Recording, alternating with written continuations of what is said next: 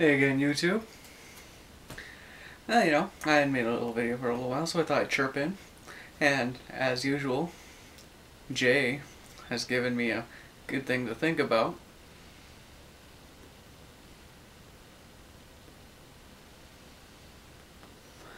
And that is, what would I do with my last 5 minutes? If I knew I had it, that is. And I suppose my first instinct is to tell my mother that I love her, my father, and, say goodbye. And aside from that,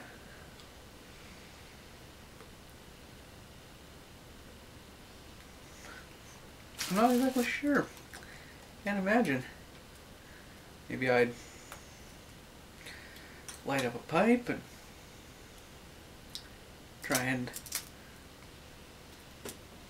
enjoy it. Because I wouldn't want to spend my last 5 minutes crying, weeping, and thus just laboring over it. Because it's only 5 minutes. So what do I do?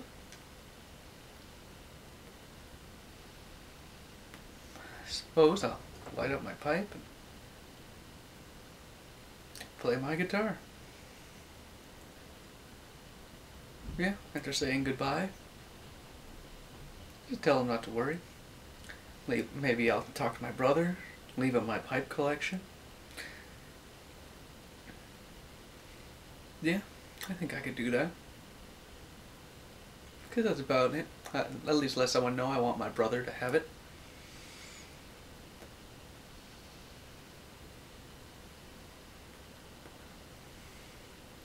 Oh, and housekeeping.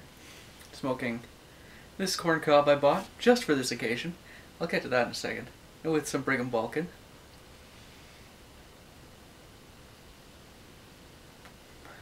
Oh, and Dave, Buckeye.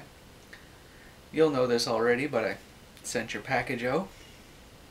Just in case you see this video before you get my message. I want you to know about that. So I can't show it to you before it goes, but I assure you, everything fits together right. It doesn't wiggle. I believe I've got it centered just right, which is good. The part I was most worried about. So you can rotate it. It's not exactly a smooth operation on the rotation, but that's down to the swivel plate.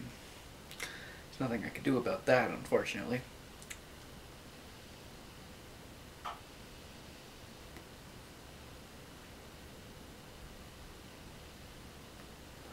The swivel plate comes attached. It's all put together.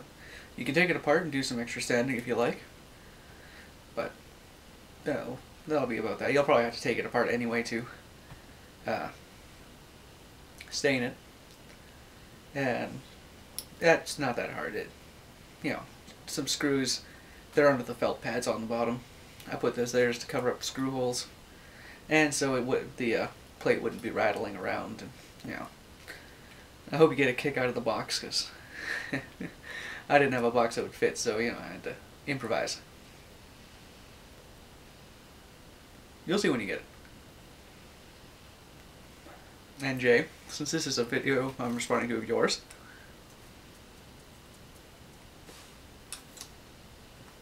I told you on your combination of pipe and cigar smoking that I was going to retaliate, start a war for domination over that. And that's why I got this, because fits what I'm doing here. See, what I got here is something I put together. Oh, yeah, I built a cigar box guitar. Ain't nothing special. It's I'm not sure what this wood is. It's found material, and as you can see, it's got a coach bolt for the bridge, neck through design, single coil that I had laying around, and tuning pegs I had laying around. Another bolt for the nut. 3 strings, old strings. So this, I got the cigar box from my local B&M, and I'm as a pipe smoker, a regular customer and the only one local. So he, he gave me this for free. It's not a very big box, so it had to be electrified. You don't get much of a sound out of it without electrification.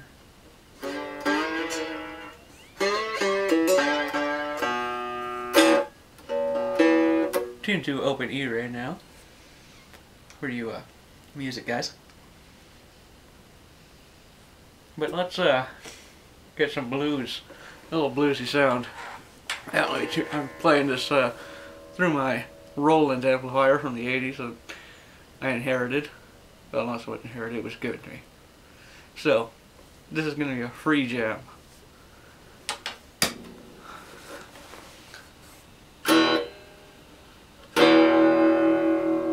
Go on volume. Love that old sound.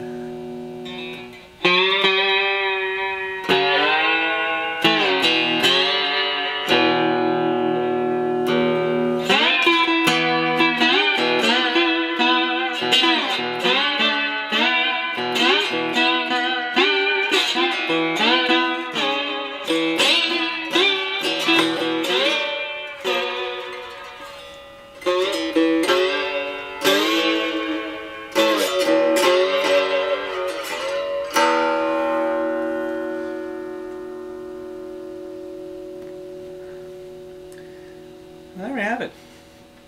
5 minutes to live.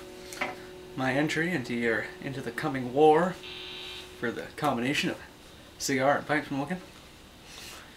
As we know, this guitar wouldn't be here without cigar smoking, and there we have it. That's why I picked the corncob pipe, because it matches the cigar box.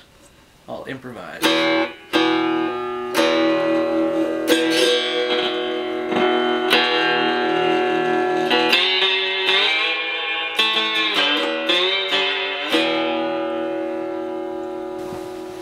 Yeah, like I was saying before that cut. One thing I'll say about this is, I believe the neck is poplar. I believe it's a poplar neck. And that's not a hardwood, so it kind of has the action from hell. So it makes it a slide only. That's okay.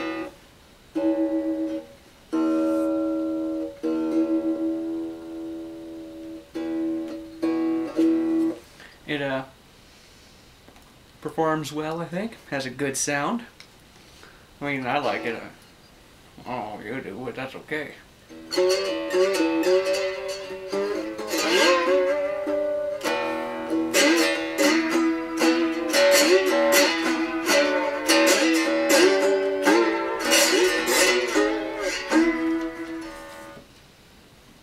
Yeah, good sound. 19 to the body, 19 frets.